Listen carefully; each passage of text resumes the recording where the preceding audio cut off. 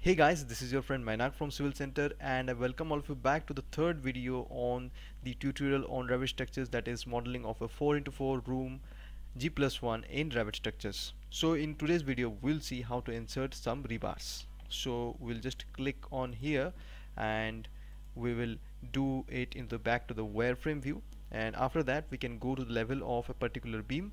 So for that we'll just go to the level 1 and we'll go to the option of views. We'll cut a section here in the middle if we want, and after that we can also decrease the length of the section.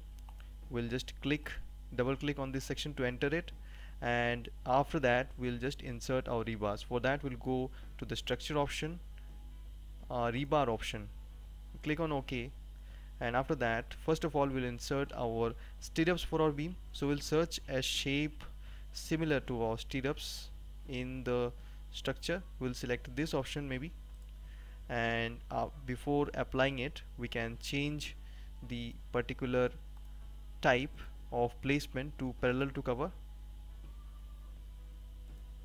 parallel to work plane. So this particular setting works, that is parallel to work plane for assigning your stirrups. So before that we can also change the properties of the stirrups. We will duplicate a view, let's say 8 mm stirrups we want, and we will change the bar diameter to 8 mm. You can place the bar diameter as per your choice, and also the the hook lengths and all. Material also you can define as per your preference. We'll click on OK, and after that we'll just assign our particular stirrups. So after assigning your stirrups, you need to make sure that you click it, and in the option of this rebar set you just do it as a maximum spacing, and you give it this maximum spacing of 150 mm. So you can do this as per the design. You can also check it in the 3D view. As you can see, these stirrups have been assigned. Now going back to the section view, we'll assign some longitudinal rebars. For that we'll go back to the structure option, rebar option, and after going to the rebar option we can select the option of a plain bar.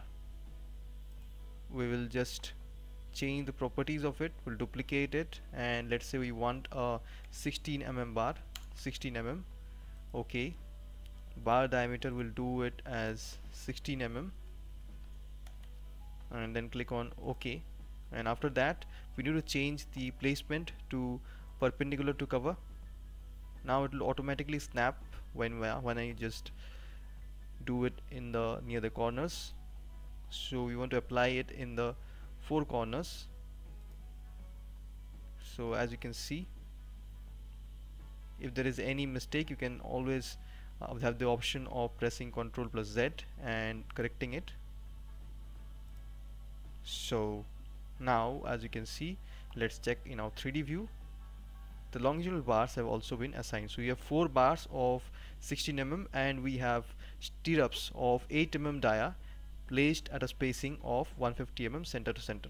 So friends, in today's video we have seen how to place reinforcement in our beams. So for the upcoming videos, stay tuned to our channel. That's all for today. Bye bye. We have launched for you a complete recorded course on G+3 building design using Tekla Structural Designer, in which all the aspects of your planning, structural design, and making the final structural drawing sheet will be covered. And in this course we'll also include 2 live demonstrations and 2 doubt clearing sessions for you. So what are you waiting for? Hurry up, and you can contact the number which has been given here, and also you can register using the link which has been given in the description.